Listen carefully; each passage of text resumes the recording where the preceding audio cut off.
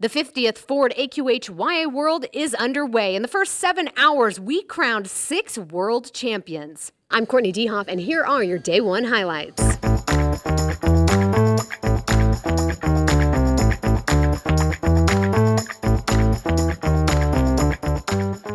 Hot cowgirl is no stranger to the winner's circle, and he knows it. He definitely nibbles on you a little bit. I think he knew. He was like, oh, I did it again. Let me just shut my stuff really quick.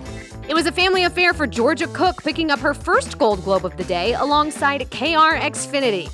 This marks the aged mare's 2nd youth world title and her 5th world championship overall.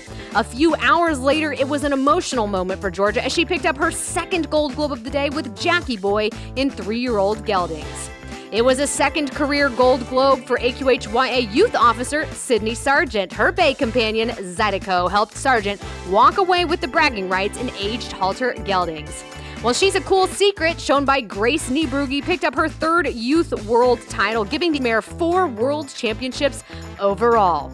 We wrapped up the day by crowning your 13 and under youth showmanship world champion, Emma Grace Gore, who is no stranger to Gold Globes. This makes Emma's 5th 13 and under career world title. That's it for Day 1. Tune in tomorrow for your Day 2 highlights.